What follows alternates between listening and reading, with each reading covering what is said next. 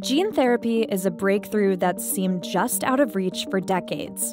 It's based on the idea that if you could just swap out a faulty gene for a healthy one in someone's cells, you could cure all kinds of diseases that are gene-related, like Alzheimer's. But our best tools still only change genes one cell at a time. So the fastest way to get a lot of modified cells is to let them divide and grow on their own. This means cells that have already grown into fully formed organs are harder to treat.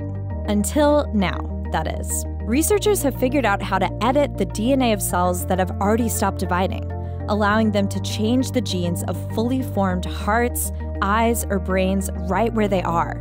This could help treat all sorts of diseases in adults who didn't really have any options for therapy before. Mature cells have a way to repair breaks in their strands of DNA. Researchers at the Salk Institute added new DNA in specific spots and then piggybacked on the natural repair process. The result was modified genes with no cell division necessary. 5 weeks after they tested the technique on the retinas of blind lab rats, the rats had started to respond to light and passed several other tests. If this technique gets approval, it could make CRISPR, that gene editing system that's driven so much research, an even more powerful tool for doctors to tackle genetic diseases. The researchers say the possibilities are vast.